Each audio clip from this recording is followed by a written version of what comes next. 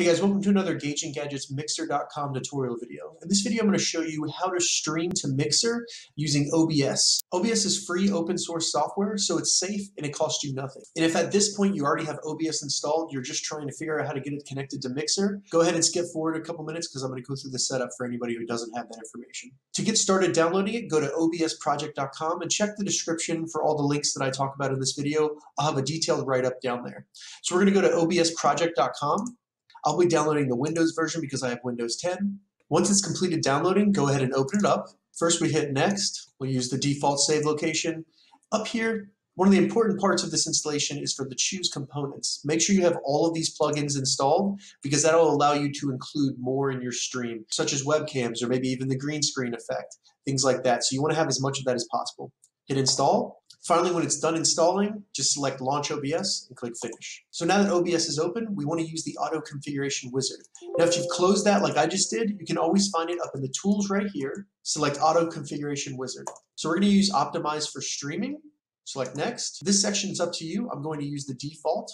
Now we're going to select the streaming service right here, go down and select Mixer.com FTL. That's going to allow for the least delayed stream. Now we need to get something called a stream key. So we're going to go back to Mixer.com. We're going to select the avatar up here so that we open up the little menu and go to Manage Channel. In Manage Channel, we're going to go to Stream Setup.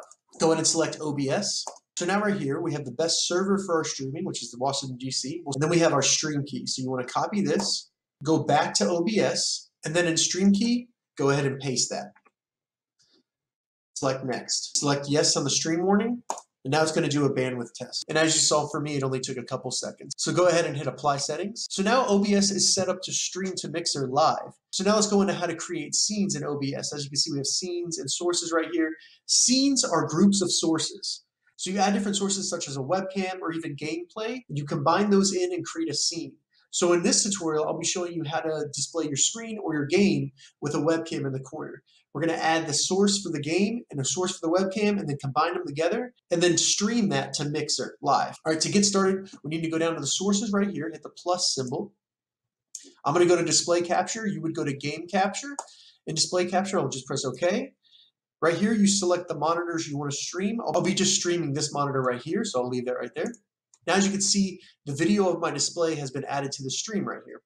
Next, we go to the plus symbol right here. And for the webcam, we go to Video Capture Device. Now, I'm currently using a webcam that is plugged into my computer. So that means I have to use the webcam built into my laptop. I'll just go down and select that. It's not going to look as high quality or be positioned correctly. Select OK for your webcam. Now we have this very large webcam image. We can move that down to the right-hand corner, which is where I like to have the webcam.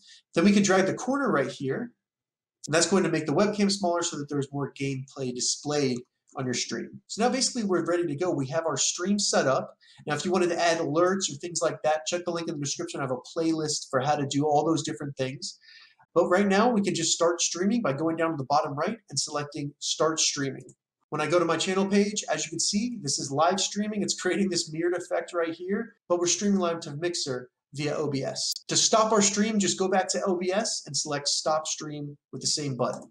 And as you can see, we're now offline. So that's how you start a Mixer.com stream using OBS. If you have any questions about this, leave a comment below. I'll get back to you as soon as I can. If you'd like to see more streaming or Mixer tutorials, check the link in the description. I'll have those down there. If this video helped you, give it a thumbs up. And please consider subscribing to my channel, Gauging Gadgets, more gadget reviews and tech tutorials. Thank you so much for watching.